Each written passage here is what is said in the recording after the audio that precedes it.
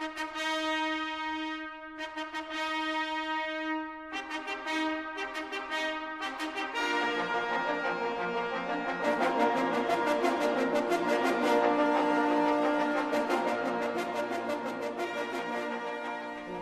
back. This is Unit 2, Lesson 1, History of the Atom. These are the people we're going to be talking about in today's lesson. Demokritos, ancient Greek pre-Socratic philosopher, primarily remembered today for his formation of an atomic theory of the universe.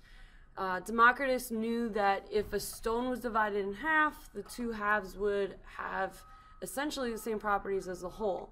Therefore, he reasoned that if the stone were to be continually cut into smaller and smaller pieces, then at some point there would be a piece which would be so small that it couldn't be divided anymore.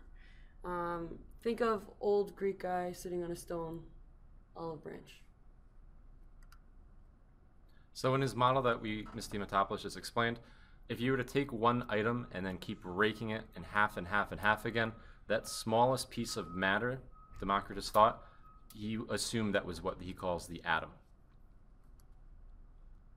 So John Dalton in 1808, so we're talking 2 millennium after Democritus gave up his idea.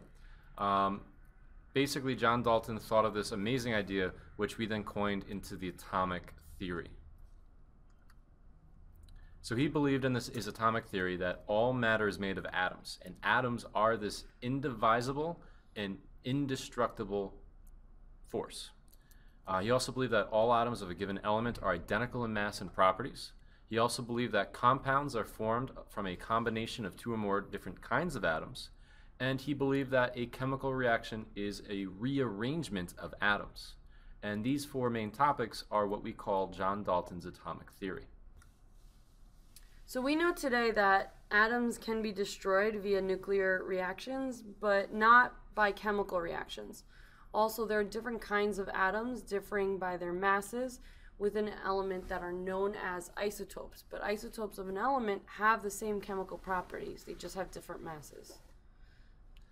So in 1897, there's a new scientist named J.J. Thomson, and he discovered the electron in a series of experiments designed to study the nature of electrical discharge in what they call a high vacuum cathode ray tube, which was an area being investigated by numerous scientists at the time. So the cathode ray beams, which are unknown at the time, are these negatively charged particles. And when Thomson placed a positive magnet next to the beam was attracted to it. This simply means that opposite charges are going to be attracting to each other, just like magnets. And a cathode ray tube, if you guys are unaware of what that is, those are the old style televisions. Those are the really big, really heavy TV sets that are very deep. So when you were to put them on a bookshelf or whatnot, they would stick 2 feet back. They were not light, they were not flat, they were these big, bulky items. The negative electrons represented the raisins in his plum pudding model, and it contained a positive charge, the dough of it. So Thomson's model of the atom did explain some of the electrical properties of the atom due to the electrons, but failed to recognize the positive charges in the atoms as particles. So again, just that doughy area ends up being that positive section, and then we have these electrons that are just kind of stuck everywhere within it.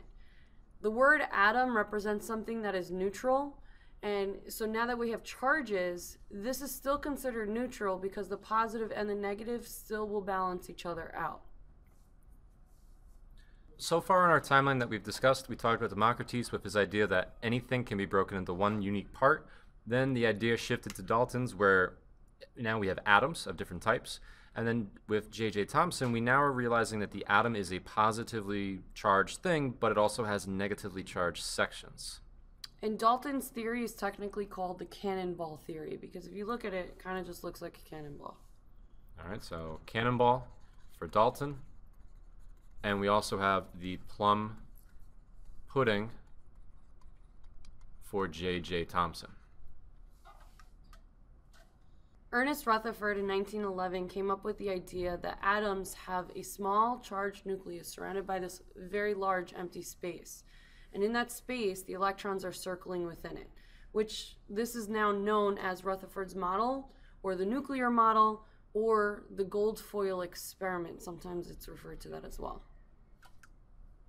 In his gold foil experiment, Ernest Rutherford took a radioactive source, which we see in the bottom left-hand side, and he basically used that radiation to penetrate.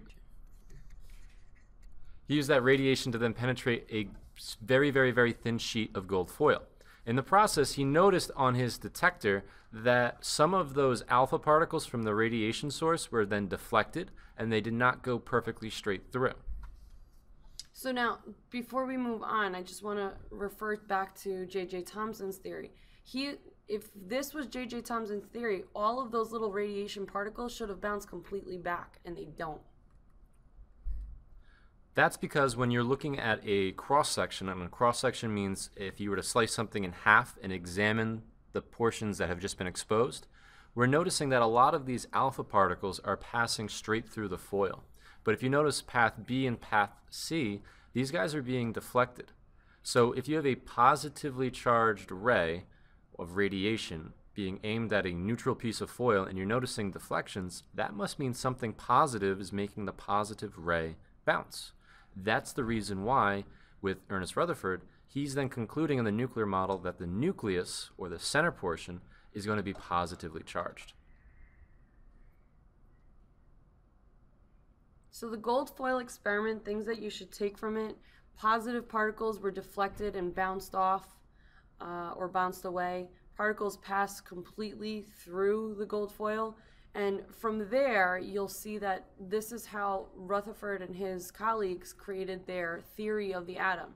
So because they passed through the foil, we say that the atom is mostly empty space.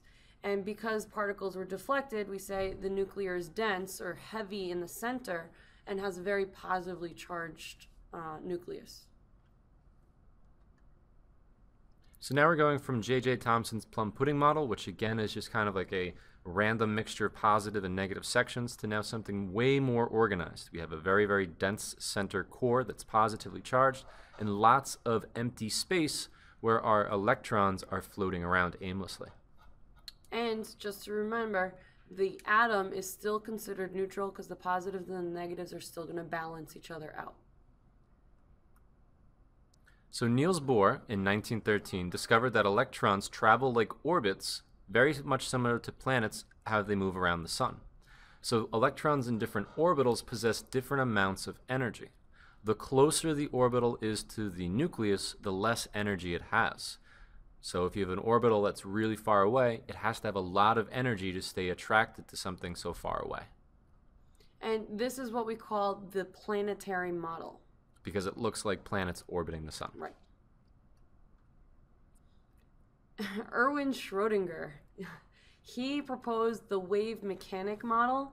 So imagine as the electron moves, it leaves a trace of where it is, or where it was. This collection of traces quickly begins to resemble a cloud. So if you look at the diagram out in the corner, you'll see that this electron's kind of just bouncing all over the place. The probable location of the electron predicted by Schrödinger's equation happened to coincide with the location specified in the Bohr's model. So we call them now, instead of in Bohr we called them shells, now we call them clouds. This is what we call electron clouds instead of actual defined orbits.